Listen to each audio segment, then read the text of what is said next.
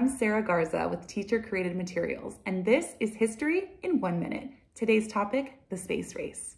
On October 4th, 1957, the Soviet Union launched Sputnik 1, the world's first artificial satellite. This began the space race between the USSR and the United States.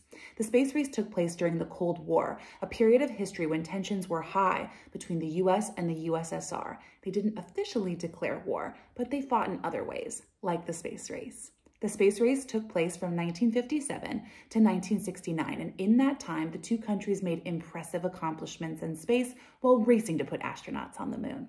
Want to learn more about the space race and the Cold War? Teacher Created Materials is excited to offer a digital version of the Cold War chronology poster. Click the link below to download the free resource. This has been History in 1 Minute. See you next time.